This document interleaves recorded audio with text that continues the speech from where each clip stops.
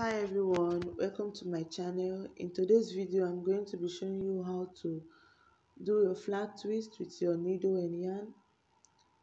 So I'm actually going to be working on short hair, so that is why I section it down so that it will not disturb me when I'm doing it.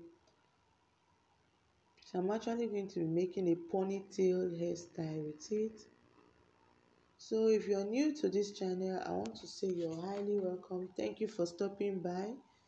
I appreciate.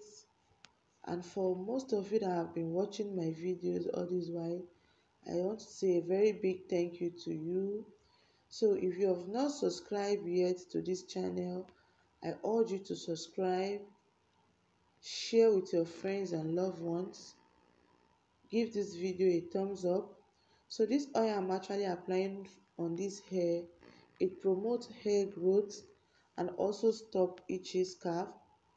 So it's good for the treatment of dandruff and also for rapid hair growth. So this oil was actually prepared by me. So if you want to see how this oil was prepared, I'll be dropping a link at my description box where you can watch some of my videos. So you will find this oil the way I make it there in that same link. So as you can see, I've sectioned the parts I'll be working on. So I'm just trying to moisturize it. So now I'm going to comb with a white tooth comb.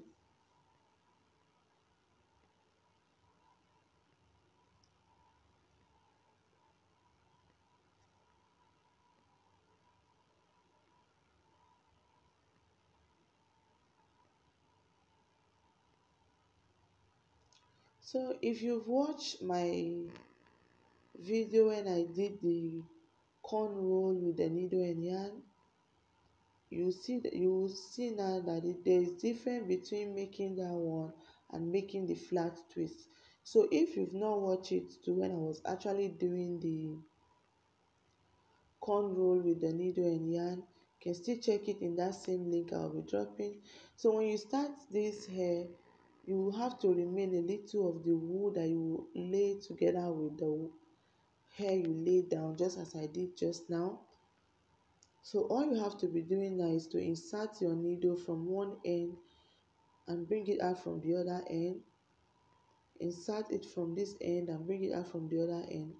Then bring the needle back again to the other end where you inserted it first. Insert it from there and bring it out from the other end. So I'm trying as much as possible to make my stitches very close to each other because I'm actually working on a short hair to prevent the hair from popping out. So that is what I'm doing. So just insert your needle and bring it out from the other end. So when you watch the one where I did the cornrow, you will see that there is difference between making this one and that one.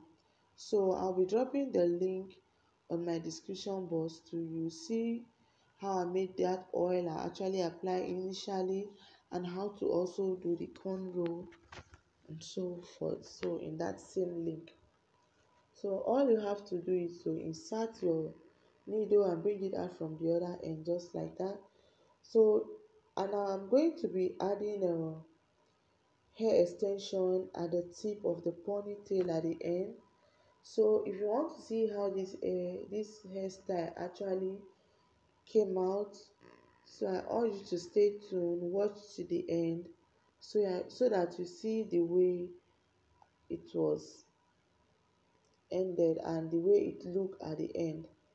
So keep watching.